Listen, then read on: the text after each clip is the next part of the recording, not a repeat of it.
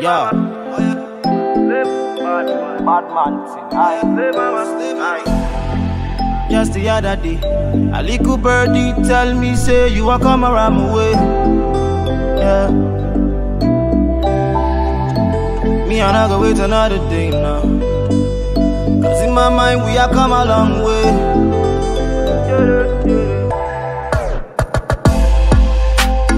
Hello guys, welcome to Boxing Blog Center, the home of Nigerian African boxing. And please, if you're new to this channel, make sure you click the like and of course the subscribe button, and also go to the notification bell icon, click it.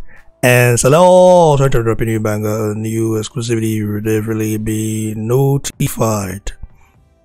The unified heavyweight king of the universe, and of course the only two-time unified ruler in the whole wide world, Anthony Joshua, has this to say about Tyson the Gypsy King Fury, saying that his dream scenario would be to knock his head off.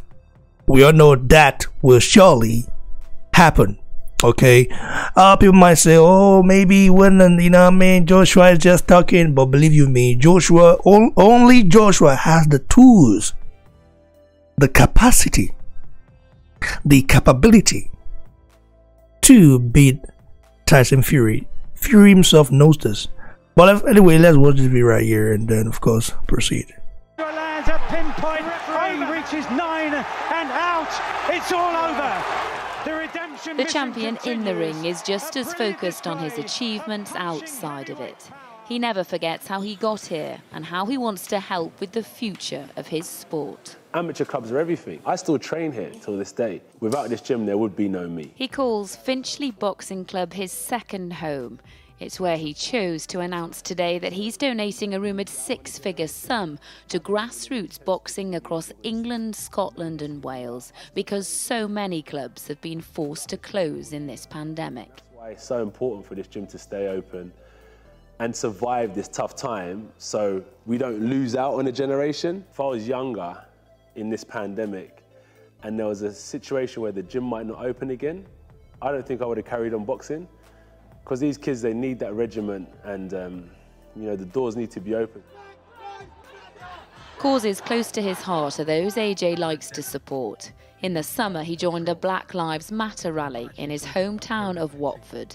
The virus I'm referring to is called racism. I don't know what to call racism. I just feel like it's a lack of education, of a lack of cultural understanding.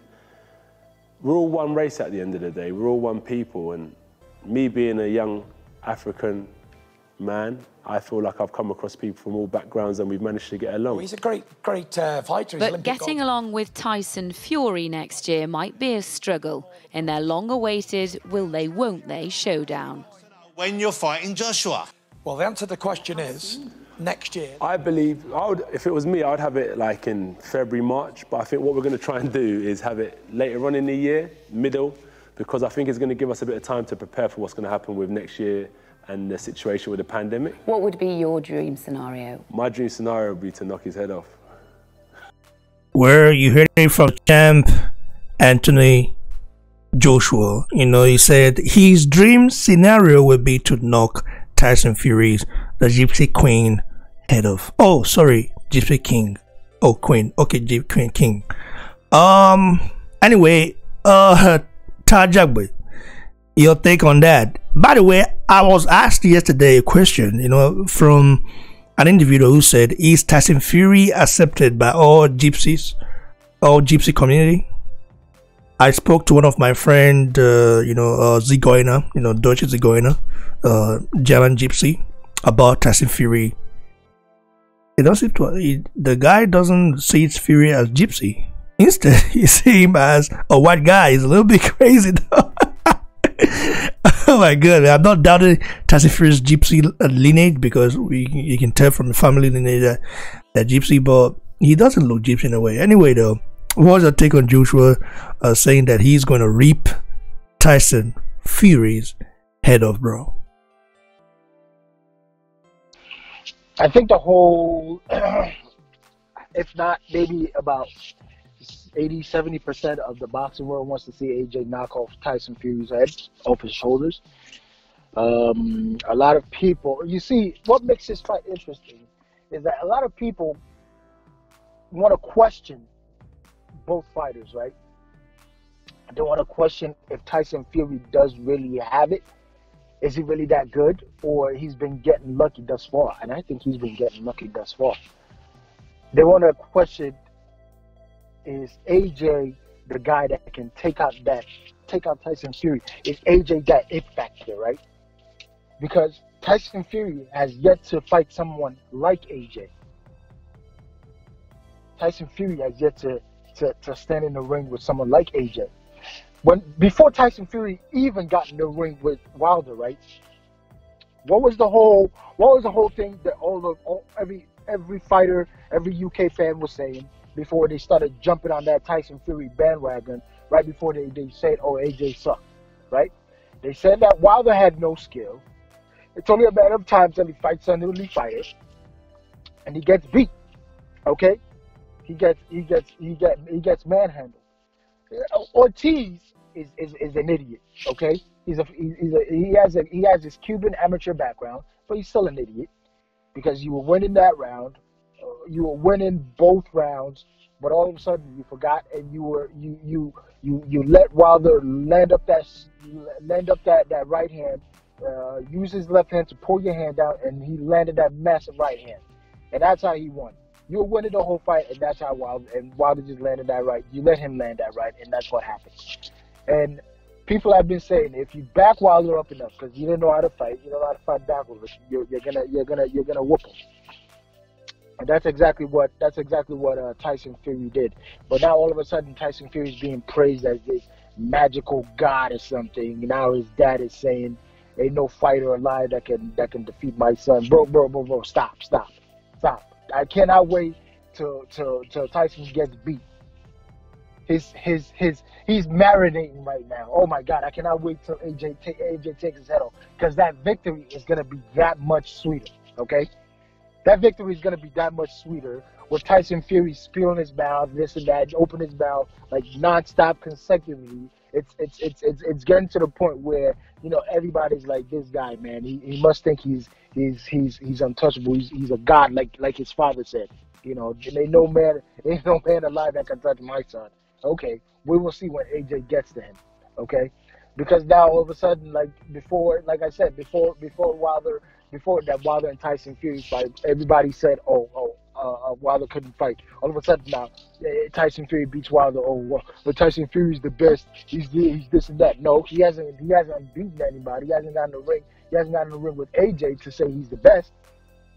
Okay, just because AJ lost to Andy Ruiz and Tyson Fury got dropped by John McDermott, you know, and then he got caught with PDs against John McDermott, doesn't mean he's still the best. You know, if you're gonna say if AJ got dropped by a fat man, Tyson Fury got dropped by a fat man, and Tyson Fury got embarrassed by Otto Wallin. So come on, let's be straight up honest with these Tyson Fury fans that just don't know the left from their right. You know, using both hands to clean their asses.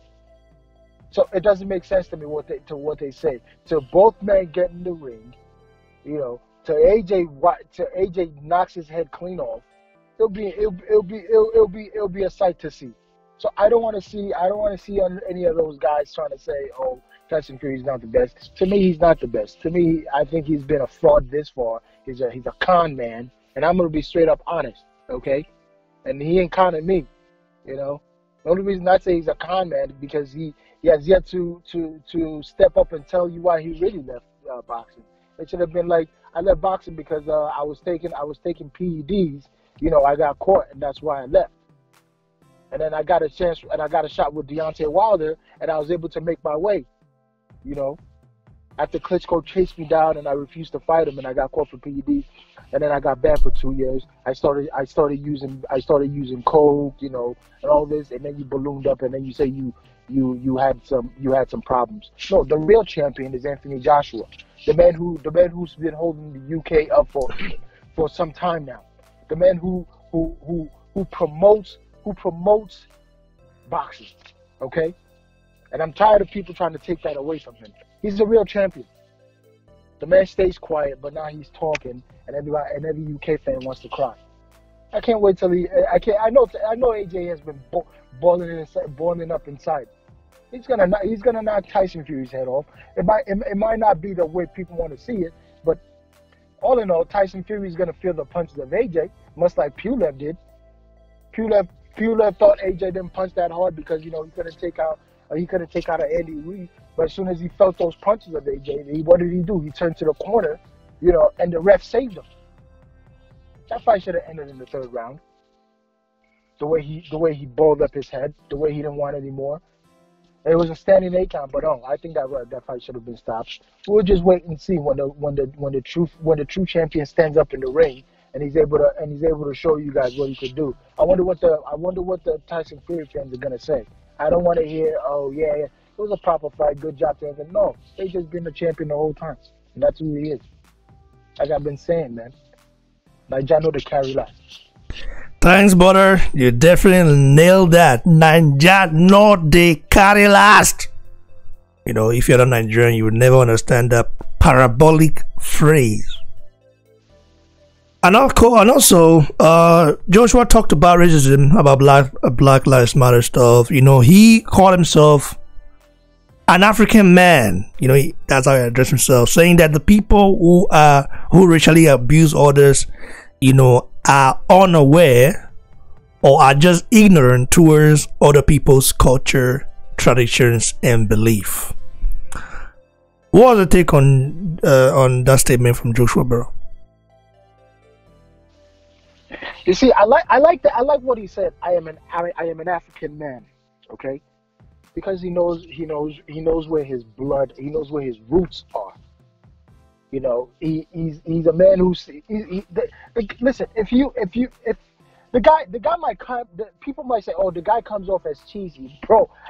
You could tell the guy he's a genuine character, okay? He's a genuine character, and what he says, he means it. People might not understand the way he works. They might not understand the way he moves, but the man absolutely understands his origin and where he comes from. If he wants to, like from day one, he was the one who people he was chased out of not, I wouldn't necessarily use the word chase, but he wasn't accepted into Africa for the Olympic team, so he left. You mean Nigerian Olympic team, when he wanted to represent Nigeria in the Olympic 2008, right? Yeah, exactly. I'm sorry. Yeah. Well, I think he was accepted, but the thing is, he was accepted, okay, but someone there was corrupt, okay. Someone in the camp didn't want Joshua to represent because they already had another day what email lined up for it, and corruption took over because they said Joshua was not experienced enough. It's not that he was rejected. He wasn't rejected. I did my investigation. I had to make some calls. He wasn't rejected because he was asked to come to to try it and all the stuff.